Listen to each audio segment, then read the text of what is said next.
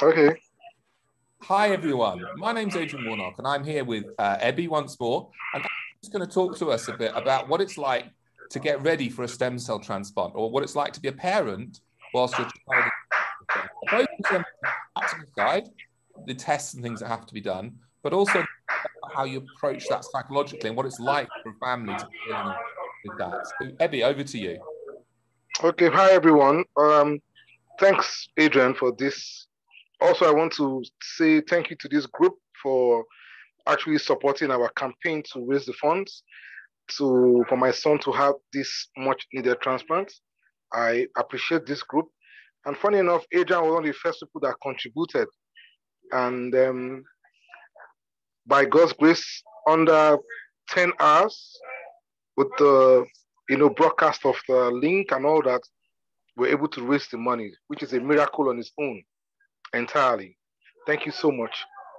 Most welcome, Ebby. You're most welcome. And it was Yes. a wonderful thing to see any raise, as you say. So now, of course, this is where the rubber hits the road, isn't it? But it has been already. It's been some preparation already. So talk to us a bit about that. Yes. We had some tests lined up, and which we have done most of them.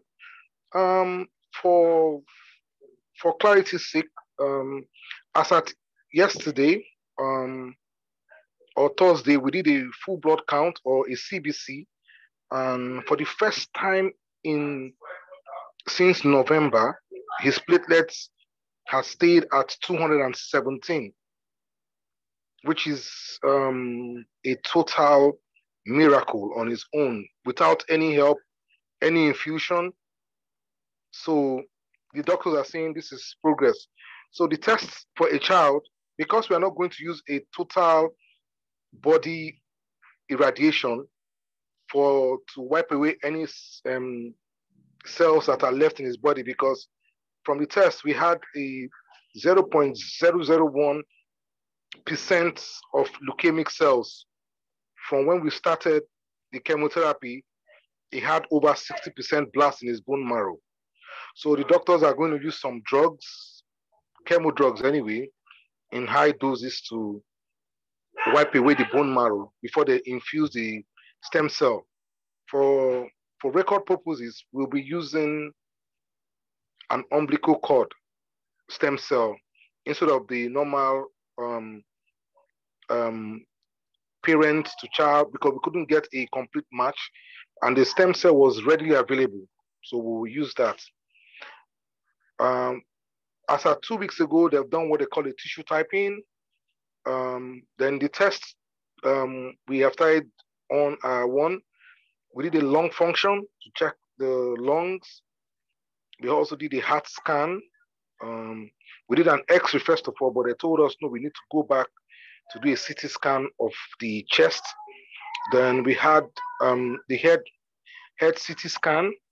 We had an audiology, because they said normally the antibiotics they give during transplants can cause deafness. So we have to do that test to find out where he is as regards hearing. We also had a physio test. We had the dietitians come in as well. We also had a dental check, because they said most of the times during the stem cell, there's always a possibility of having host versus graft disease in the mouth and in the digestive tract. So, and they also checked out all his teeth, his gums, just to be sure.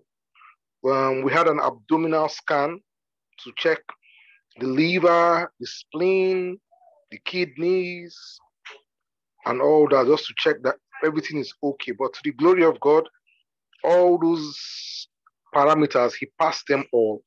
And the stem cell, we're only left with the ophthalmology test, which is just to check the eye as well, to know which part of it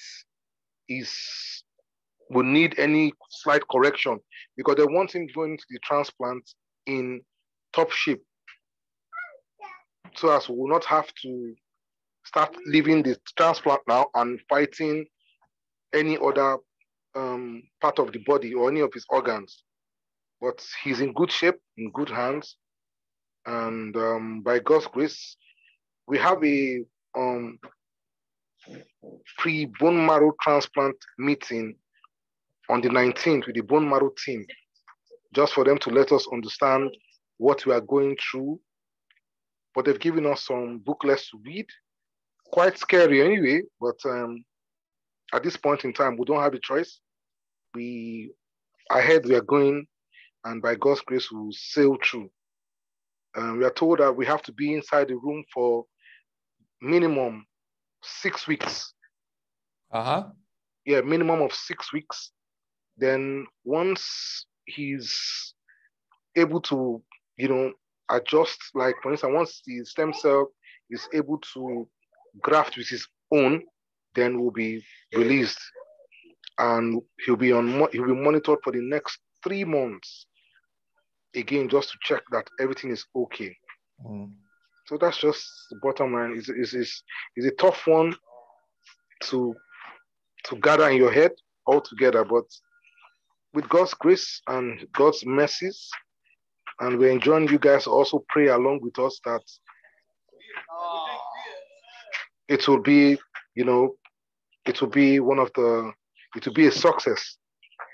And this deadly blood disease won't come back again in the mighty name of Jesus. We hope and we pray that it shall be one of the success cases. Like I told the doctors, you have the good cases and the bad cases, but our case will be the good. So we have that faith, and my boy too is also in top shape. We also had a psychiatric test as well. The psychiatrists had to speak to him, explain to him, and Great Ormond Streets, they, like I always say, they are holistic in their treatment. It's not just about the drugs. They also gave us info about the other part of this treatment. Yeah. So that's why we have the psychiatrists, the physiotherapists, the play team. They told us a lot of things that they will use to engage the little man, so he won't think too much of whatever he is.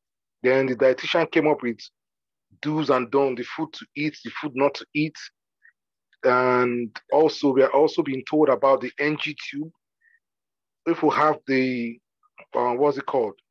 If we have the whole bit of graft in his digestive tract, we have to put in an NG tube. So by Wednesday next week, 19th, we'll have an idea of it. But tentatively, admission date for the transplant is on the 28th of May. All things being equal, we are hopeful. We are hopeful. Thank you so much.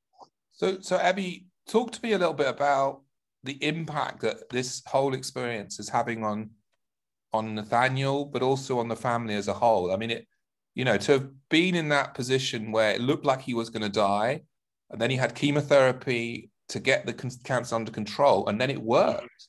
But then obviously now you're facing the next step, which is, and at least the money now has kind of gone away a little bit, but now you're facing that step as a family, a little bit of uncertainty, but also the thought of putting your child through all of this. It's quite a must be quite a traumatic time for you as a family. Is that fair to say? Yeah. To be truthful, if I have my way, I won't have him go through it. But, we have to do what we have to do, because we are told that if we do not go the transplant route, he might have a relapse.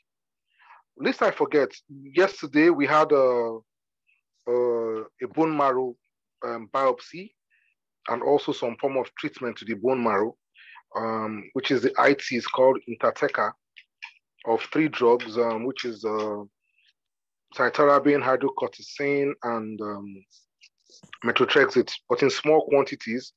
Those are just to make sure that the leukemia does not move further to the brain. So, but they also took out a part of the bone marrow to do an analysis to check the level of the bone marrow again, what is going on in the bone marrow. But from the blood results we have found out that all his parameters had gone up, which is a good sign. So the prof is saying that he's very sure he's still in remission. So we have this window period to 28 to kick off. It's tough, when the doctors, they are very, very straightforward. They're going to tell you, look, this is how it is. Transplants, people die. He might not make it, he might make it. So by the time you hear all those things and you mistakenly go to Google to go and check transplant, you see, first advice I have for anybody, if you have any symptoms, please forget Google, because you're going to see so much, Yeah. so much, the word is so much scary news. Yeah. You don't get to find out that there are also good parts of the transplant. I've heard people who've done it for like over 20 years, 30 years, and they are still alive. So many bad sides of this transplant. But what do? Prayerfully, we have to do what we have to do. So it's tough. There are a lot of things I can't explain to my family at this time, but I would give them information as needed, because I don't want any pressure on me as well. So as needed, I will give them info. But prayerfully, we are going into it, and he will come out a success. Yeah. That's really quite useful. So what advice would you give to someone watching this who's either about to enter the stem cell sort of process, or their child is about to enter the stem cell process? Have you got any sort of pithy advice that you'd like to give them? No. There's nothing much to say. I don't wish anyone to go into it. But then again, you have to do what you have to do, and be positive that your own case will be different. So it's about hope, I guess. Yes, hope. Yes, hope. I think that's absolutely. My father had a stem cell transplant, actually. His own stem cells given back to him. And for him, it was obviously, he'd had a number of treatments. And again, he had quite an aggressive blood cancer. So these are often used in the more aggressive blood cancers to try to ensure that it stays away. Because obviously, if an aggressive blood cancer comes back, then you're back in a life-threatening situation. Now, what was interesting about him, though, was that he got to the point where he was on his third lot of chemotherapy. So he had two different types of chemotherapy, and he was on his third lot. And he was about to start his third lot. And they said to him, look, these other two haven't worked. So if we could just stop. But this third one has only got a 1 in 3 chance of working. So the doctor said some people would just not bother at this point. They said, look, I've had enough, life, and just let me go away. Because he was told that if he didn't take the stem cells, he'd have 0 chance of surviving. But if this chemotherapy, he'd have a 1 in 3 chance of being able to then do the stem cells and hopefully be all right. And, that's what happened. And the interesting thing is, you can sometimes think 1 in 3 chance, that means 2 in 3 that it won't work, and you can focus on the negative. It was like, well, look, I might have a chance and cling on to hope. And it worked for him. And that was 2.5 years ago he had his stem cell. And, so he's doing really well. In fact, in some ways, he's doing better than me, and I didn't have a stem cell, but hey, that's a whole different story. But so I think that's a good sort of message for people, isn't it? To sort of cling on to hope. Yeah. You have to cling on to hope. Hope is just the only thing at this point in time. It's good to have a cry once in a while. Yes. It's good to feel bad. It's good to feel like, why me and all that, but then you have no choice. You see, what I've learned about this leukemia cancer, except a miracle, it is a crazy situation. Yeah. Except a miracle. Like you rightly said about my son's case, what they gave him was for palliative care. You understand? The chemo they gave was for palliative. Yeah, just to make it easier for him. Just to make him have a good quality of life for the next 6 months. But along the line, the doctors just decided to do some jiggling of the drugs, and the boy went back into remission. under 1 month. So which now made them to have a routine, which is a miracle too on its own. So yeah, it's amazing. So it just goes to show, isn't it? There's always something to hope for, I think. yeah, yes, please. There's something to hope for. I just intend to focus on the positives and leave the negatives right now. Yeah. Because there are people have done transplants and they didn't have one single issue. Yeah, no, exactly. Those are the stories I like to feed in my head now. Yeah, so you go into it with your eyes open, but you go into it hoping for the best. You go into you mentioned that it's okay to have those moments where you feel upset, you're worried, you cry. That's good. After all, Jesus cried. If it's good enough for him, it's good enough for the rest of us. Definitely. But at the same time, to go in there with hope and with confidence. I think that's a great place to leave our recording today. So okay. thank you very much for joining us on the recording, Ebby. Okay, thank you so much.